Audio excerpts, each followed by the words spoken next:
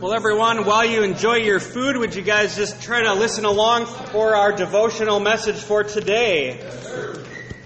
1 John 2, 15 through 17, it says, "Do not love this world nor the things it offers you. For when you love the world, you do not have the love of the Father in you. For the world offers only a craving for physical pleasure, a craving for everything we see, and the pride in our achievements and possessions. These are not from the Father, but are from this world. And this world is fading away along with everything that people crave. But anyone who does what pleases God will live forever." That is the Scriptures. So we know as Christians that we have a friend. We have a friend, right? His name is Jesus. And we know that Jesus is with us, and Jesus loves us, and Jesus helps us through all that we go through. But we also know that we have an enemy, right? We have an enemy, and his name is Satan. So Jesus is the Lord in heaven. All authority has been given to him, and Satan is the prince of this world. He won control of it when he successfully tempted Adam and Eve in the garden. So we face each day an ancient and deadly enemy. Today our topic is strategies of Satan, how to counter and defeat the evil one. That is what we're talking about today. How do we as Christians in the world live out this calling? How do we fight and win our battles?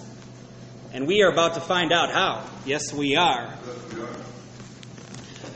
So, much of the world is at war with Christianity and seeking to subvert it. The church is us. The church is not a building. The church is essentially the forward front of Christ's expanding kingdom. The chief general and strategist of this expansion of the church is the Lord Holy Spirit. He is the strategist battling our enemy, Satan. And Satan is attempting to subvert us, diminish us, discredit us, and destroy us. And Satan has a framework of attacks that he will levy against us. None of them are new. I'll just tell you that. There is nothing new under the sun. These are the same attacks he's levied against humanity since the beginning of time. Satan's chief weapons are temptations and lies. Temptations and lies. That's what Satan likes to attack us with over and over. Temptations and lies. And as Christians, we must be shrewd, cunning, innocent, and brave. Because we have an enemy. And he'll take any opening that we give him. So let's look at a few of the enemy's tactics to destroy Christians and see how Jesus helps us overcome these attacks and counter them in his great power. The first one is pretty obvious and pretty clear. We all know it so well. Whenever the Bible talks about it, talks about sin, especially the New Testament, it says this one first: sexual immorality. Oh, God knows us so well, does he not? God knows what we do, how we think, and what appeals to us. Sex. For men, for women, is a weak point for us. And it is tough. Time and again in the New Testament, that is the first sin listed. Think of how destructive these things can be. I have a small question about that. I've never actually gotten at it. If we were made in his image, how can we have a sin like that? What do you mean? If we were made in his image, would we appreciate women and men? You know what I mean? Absolutely. That's why God made sex for marriage, to be enjoyed in marriage. Lots of sex in marriage. Yes. So, these things, when they're used outside of marriage, when it's just one after another, we think they're going to give us pleasure, but they actually take and hurt us. They actually make us feel empty. They actually make us feel lost. The more we do it, the more it hurts, right? The more empty we feel. It's very destructive. And it's interesting. It's a door that once opened is hard to close again, right? Once it's opened, it is hard to close. Yet, Jesus breaks every chain. Jesus breaks every chain. It doesn't matter what we've done. It does not matter. He will break every chain of sin in our lives. So we must pray and cry out to him and seek him in this area. And then get to work with whatever tools we need to win these battles. And there are tools out there, books we can read, counselors we can visit, people we can talk to seek healing from these issues. And we can heal. Jesus transforms us. What we thought was impossible by ourselves is suddenly done in Christ. Boom. Done. So, defeated in Christ. Next one. This one I'm not good at. Going too fast. Oh, yes. Too much of a good thing. Oh, yes, this can happen. This happens all the time. We start doing good stuff. We start doing more and more good stuff. And pretty soon we're so busy all the time with good stuff that we start to get burned out. It's true. It's true. So maybe we're doing great. We're living the dream. We're loving people and Christ is changing our life. So Satan sees this and attacks with a different tactic. He seeks to burn us out. Too much good stuff. And pretty soon it piles up and pretty soon we're exhausted. You know? Pretty soon we're stressed out, depressed. Everybody knows that one. Come on now. It's very... That's why we're all here. Yeah. We spread ourselves so thin. Come on. So too much of a good thing can and will destroy us. Don't be a workaholic. Christ saves us from this by giving us freedom to slow down. Christ invites us to remove things from our schedule, to relax and enjoy time with family. Christ invites us to slow down, seek Him, and know peace. Peace. Christ offers us peace. He says, slow down. Enjoy life. It doesn't have to be a workaholic nightmare. You can have peace. It's okay to take a nap. Yeah. You start halfway in the day, take a nap. Next area. We need to get real about prayer and Bible study. It's 100% necessary or you will fail in the Christian life. Martin Luther said prayer to a Christian is like breathing. If you don't pray, you'll suffocate. Guaranteed. Jesus invites us to ask Him for help in this area. I struggled so hard with this because I can go so fast, you guys. I'm on the computer, I got the TV on, I got the music on. You know, I just got 1,000 things going at once, multitasking. And it's just hard to slow down and have enough discipline to read my Bible at night and pray and enjoy a good devotional reading in the morning. So what I do, I just pray to God and I say, look, Lord, I can't do this. I need you to make it possible. I need you to make it possible, Lord.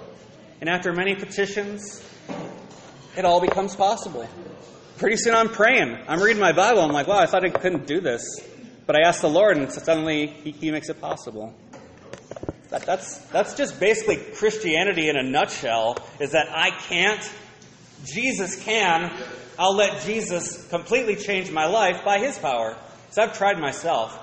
I've tried to really flex my muscles and be like, I'm going to force things to go my way. It never happens. Only in Christ is there strength to overcome all these issues and be free and live a free life.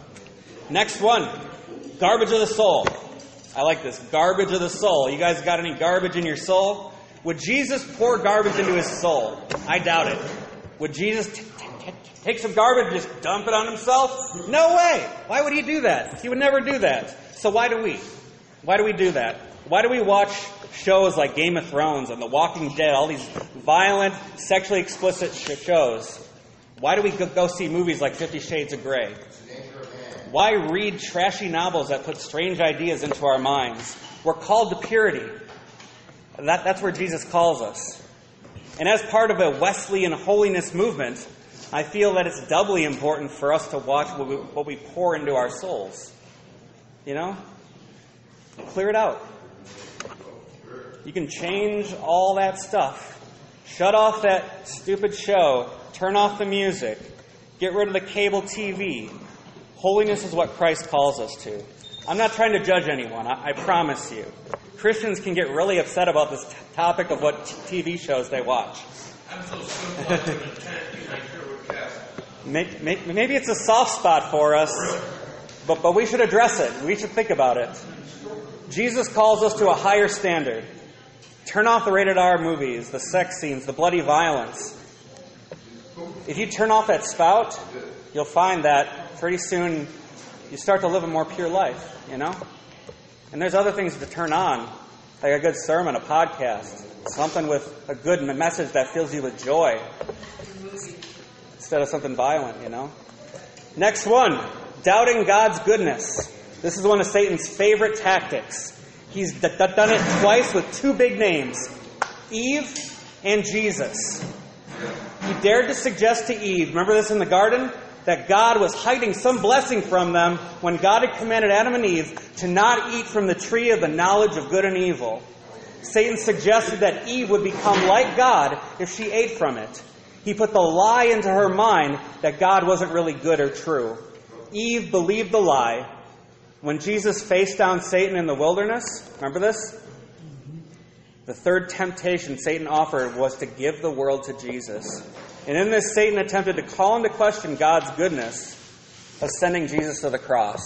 But Jesus knew better. He did not blow it like Adam and Eve. He said, no, I am going to the cross because at the cross we'd all be saved, right? When terrible things happen in our lives, do we ask, how can a good God allow this to happen? Or do we dare to trust in God even when we don't understand what's going on? That is the question, isn't it? Can we have such radical faith and trust in our Lord that we know His goodness remains even in the face of terrible evil? Yes, Jesus calls us to trust in His character. Toying with old sins. This is my final one for today. So we put our old lives behind us. But the enemy will bring back old things we struggled with and try to entice us, not to completely jump in again, but the enemy invites us to begin to flirt with old sins. And the flirtation, as harmless as it may seem, begins to crack that door open again, right? And over time, the old sin starts to gain power in the mind once again. So don't open that door. Just do not open the door that you've closed. Keep that door locked, bolted, and if necessary, pour cement in the entryway. Because we do not want to open that door again, do we? Because Jesus Christ has set us free from all sin. Sometimes we sit in the prison cell of sin even when the door is hanging open, right? We just sit there and we won't leave even though the door is open. Jesus breaks every chain. We're free. We can walk out the door right now. Walk out that door of sin.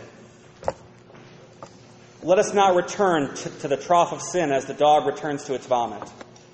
We are called to live in the Spirit and not gratify the desires of the flesh.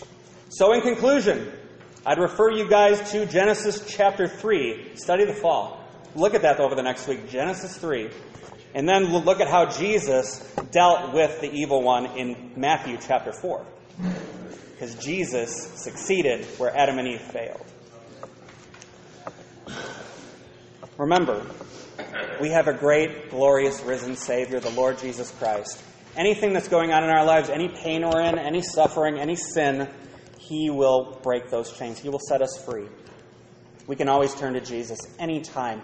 Anytime, you guys. Anytime you're hurting. It doesn't matter where you are. If you're by the river. If you're at home. If you're hurting. If you're sick. If you're lost. If you're contemplating suicide. If you're depressed. All you got to do is say one name. Jesus Christ. There is power in that name, the name of Jesus. There is power in the name of Jesus. All you got to do is say, Jesus, help me. Jesus Christ, you're my Savior. Jesus, I can't do this anymore. And He sets us free. And it doesn't matter what we've done. Does not matter. You could have committed 1 billion sins. Boom, they're all gone. When you turn to Jesus. Anytime. He's waiting there with His hands and arms wide open. Like the prodigal son welcoming his wayward son home again. He's just saying, just come home. Just come home. Was the father standing at the end of the driveway saying, oh, look at you. Oh, look at you. You're going to come back. No, he wasn't saying a word. He was just full of love saying, come home. I love you. Come home. That's it. Come home. You don't know why it's cast over in the cold street.